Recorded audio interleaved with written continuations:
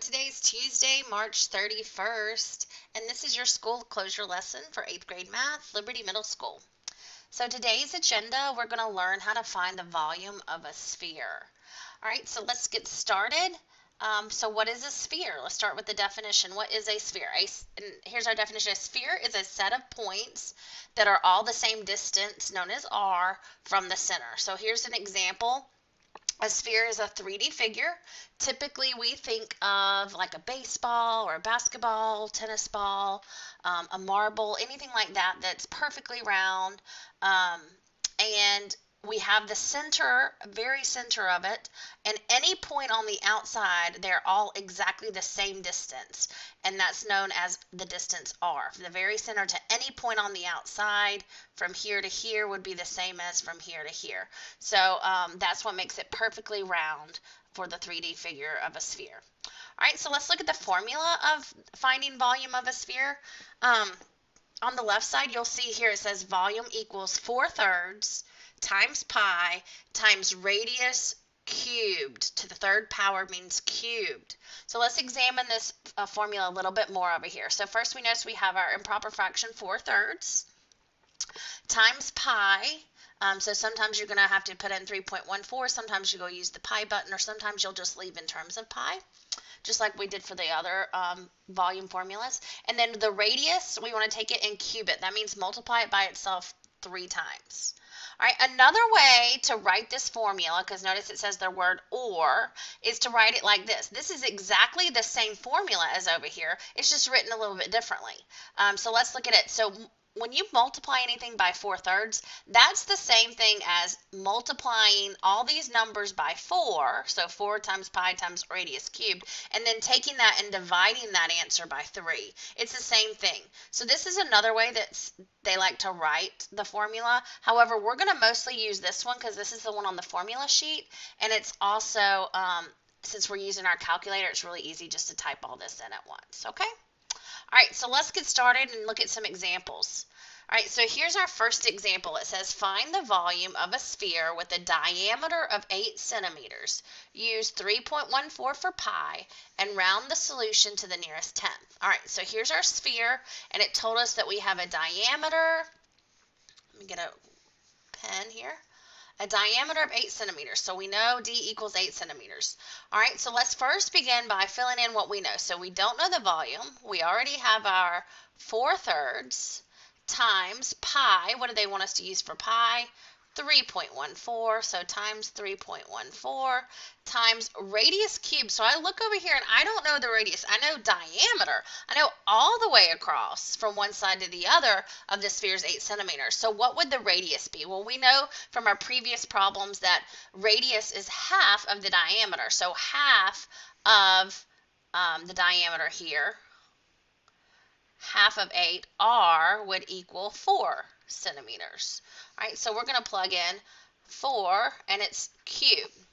All right, so let's type all this in our calculator at one time. 4/3 times 3.14 times 4 to the third power, and look at how to do that. So the first thing we're going to do is hit our fraction key in over D. If you don't have that on your calculator, you can just do 4 divided by 3. That should work as well. So 4/3 times, and we're using 3.14 for pi for this problem because that's what it told us to use. And then times the radius, which was 4, and we're going to cube it. So this time we're not going to hit the squared key. We're going to hit this little caret that looks like an arrow pointing up. It's right above the x squared. So up 2, and that gives you the exponent up here blinking, and then that's where we want to hit the 3. So 4 to the third power. We're going to hit enter, and we get 267.94. 267.94, and I can get more digits than that.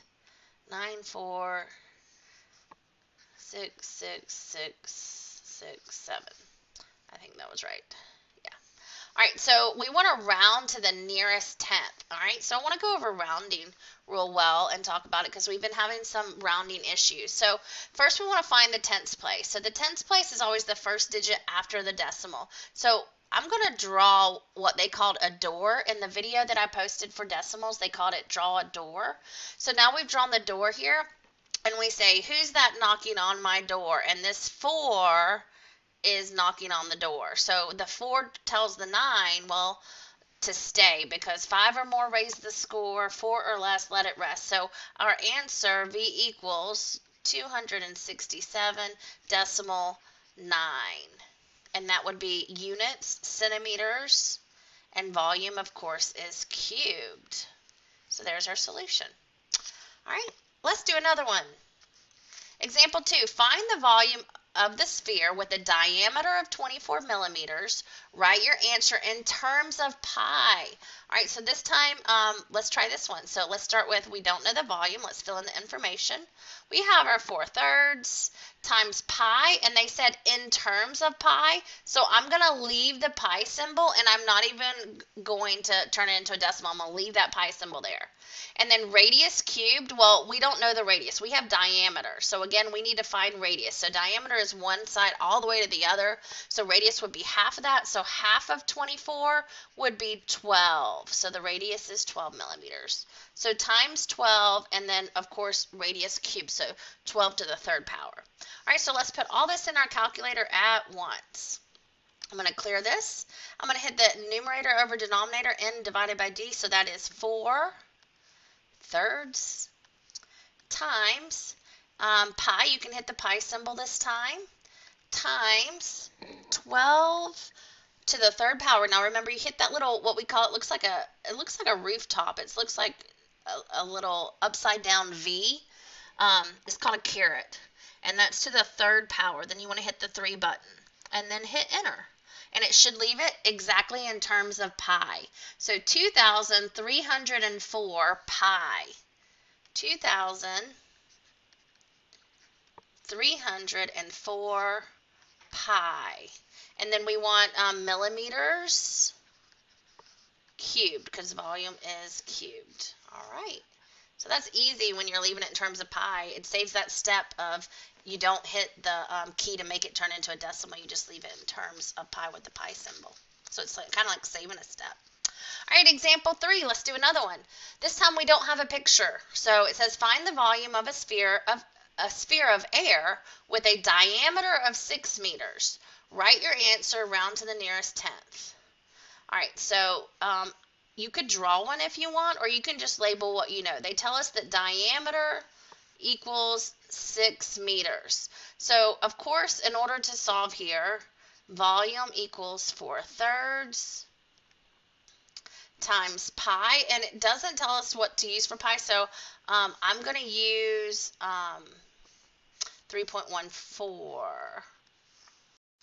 Okay, so I added use 3.14 for pi. So for pi, I'm going to plug in my 3.14 times radius cubed. That's there. And the radius we don't know, so we first need to get that. We know that diameter is 6, so radius is half, so the radius would be 3. So times 3, and of course radius is being cubed, so 3 cubed. All right, so let's plug this all into our calculator at once and get our solution here. 4/3 times 3.14 times 3 cubed. All right, so let me clear. I'm going to hit numerator over denominator, 4, arrow down, thirds, arrow over, times 3.14 times, the radius was 3, and we're doing 3 to the 3rd power, so caret, and then the 3rd power. Hit enter.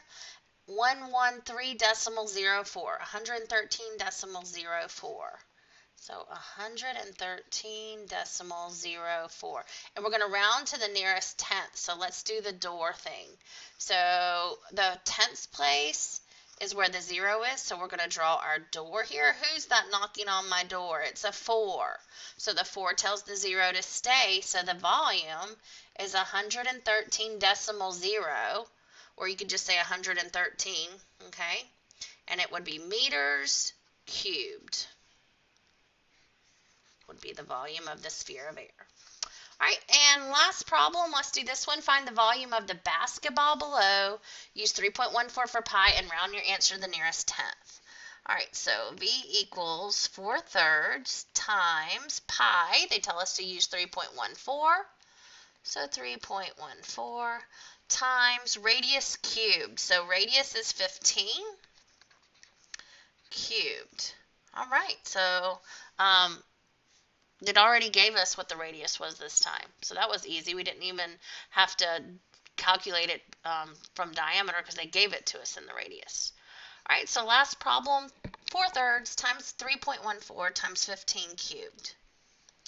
All right, clear this. I'm going to do 4/3, so 4/3 times 3.14 times, and I've already forgotten, 15 times 15 cubed, so up to the third power. And hit enter. 14,130. 14,130. 14,130. Let me make sure that's right. 14,130. All right, and I need my units, inches cubed, because volume is always cubed. And that is how you find the volume of a sphere. So you have your 4 examples. There should be of each type that you'll see on the practice now. If you have questions, message your teacher. But otherwise, you guys should be good to go. All right, talk to you later.